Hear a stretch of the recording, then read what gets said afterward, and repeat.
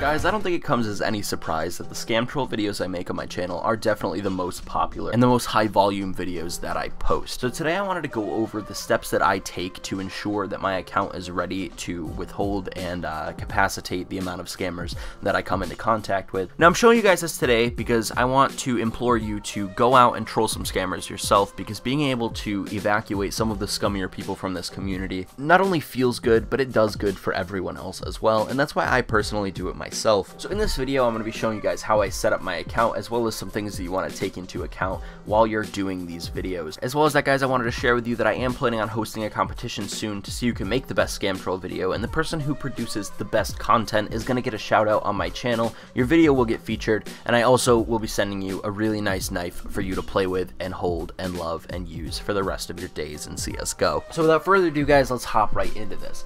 Now, I don't think it's any surprise to you guys that I can't do this on my main account. I think I have like 4,000 comments on my main profile, and most of them are talking about trolling scammers or my YouTube channel or whatever, so I had to make a second account. And if you guys decide to use a Smurf account or a second account or whatever, the first thing you guys are going to want to take into account is that you can't actually load CSGO on a second Steam account unless you have CSGO on that Steam account. There are ways to share games from other Steam accounts onto your PC. I don't know how to do it personally. I think you just click a couple buttons on Steam and verify, but basically I ended up just buying CSGO on this account as well, and this is the account that I use to troll scammers. I am going to request, however, that you guys don't try and search for this account. I am going to try and change the URLs and stuff and whatever, but last time I asked you guys to do this, I found that there were a lot of profile comments talking about my videos and people saying that they found it. But if you guys want these scam troll videos to be as frequently as possible, I am going to ask that you leave this account alone, just because it, you know, if I'm not on it 24/7 monitoring the account to make sure that I delete the comments, then chances are a scammer is going to stumble across my profile, see my channel link, or see something related to trolling scammers, and they're just going to brush right on through my account. So if you guys want these videos to come more frequently, I'm going to ask that you please don't search for this account and you please leave it alone.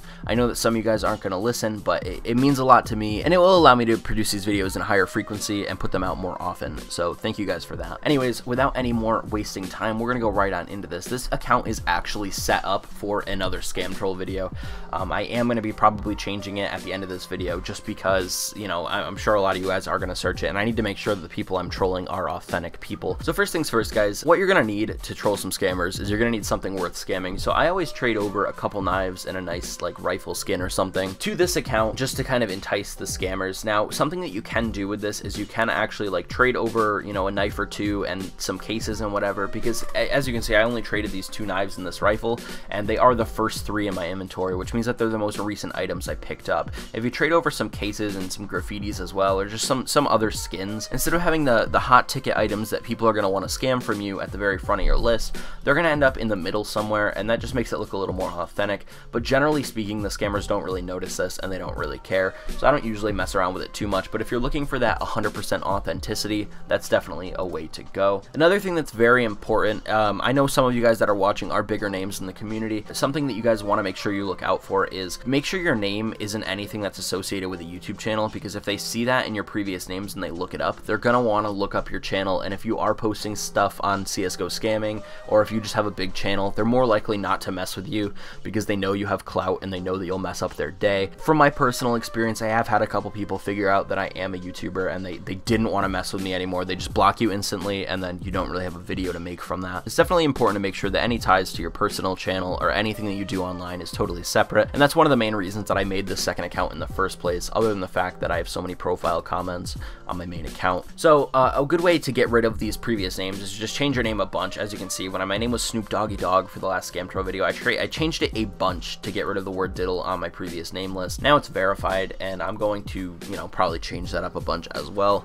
But that is definitely an important step. Just completely disassociate yourself with any sort of online persona or channel or Twitter page or anything like that. Make sure there's no social media attached, and it will definitely keep the scammers thinking that they're more on the covert side of things and going incognito, and they're a lot more likely to try and scam you then. Another thing that you guys want, you know, if you're gonna have $400 knife in your inventory, you definitely want to look like you play the game. I have 140 hours, and that seems pretty low for the amount of skins that I have on this account right now, but it's very possible that I win giveaways or whatever, and that's why I put in my bio, I like to play with knives. This is my older brother's account, and now to the average person, that doesn't really make a lot of sense because there's only 140 hours played. I have like $1,000 in knives and rifles right here. Generally speaking, the scammers that you're going to run into are pretty dumb and they barely speak English, so it shouldn't be too much of a big deal. A lot of them don't look at the small details, but that's the way that you get scammed yourself. So also, guys, if you're going to do this, make sure that you're doing it smart, because it is very easy to get scammed on here, and if you're not careful, it can happen to you. I know that you know, you can try and mess with these scammers, and then you're going to miss some little detail, and it's actually going to get you scammed. So just be careful, you know, use common sense. That's the biggest thing, and a lot of the scammers don't use that. And that's a big deal when you're kind of trying to get into the swing of these different kind of trolls. So basically, guys, the profile that I have used right now, it says it's verified. It says my name is Steve. I always just set it to a random country, state, and city, and I change my URL every single time as well. Random profile picture that relates to the name I have. This is all common sense stuff. Your bio, I would definitely recommend putting your trade link in your bio, just because it kind of makes your account look a little more legitimate, and it makes it easier for scammers to get your trade link, so that way they can send you a little more covert scams. If you guys are very new to this, though, I wouldn't really recommend doing this, because there are a lot of fake trade requests and stuff that people will send out, and it's very important that you don't fall for these, because then you will end up sending your skin to a scammer, so you don't want that. I pick a random profile background,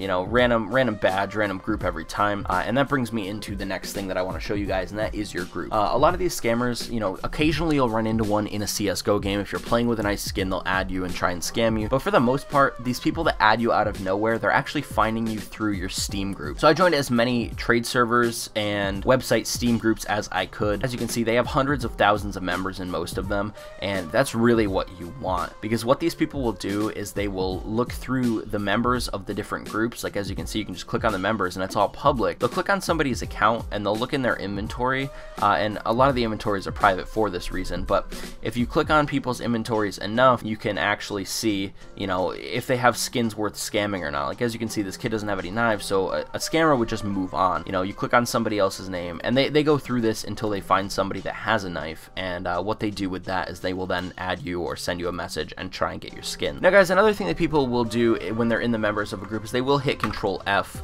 on their keyboard, and it'll pull up the search menu. And now from this, you can search anything you want. Like, if I search the word lucky here, as you can see, it'll highlight 6 people that have lucky in their name, and that's a very important factor. So what I would imagine that they do sometimes is they will search the word trading in the menu, and anyone that has the word trading in their name, they will, you know, actively seek out, because they know that they have items that are worth taking. So that's why I always have trading in my name. Another way to pull people in, if you have big skins, like if you're doing this with like a dragon lore or a howl, or, you know, something that's a really like high tier, well-known skin, put that in your name. As you guys can see, my previous name, I had it as Snoop Doggy Dog, and I was trading a dragon lore, and I had like 20 friend requests in a day.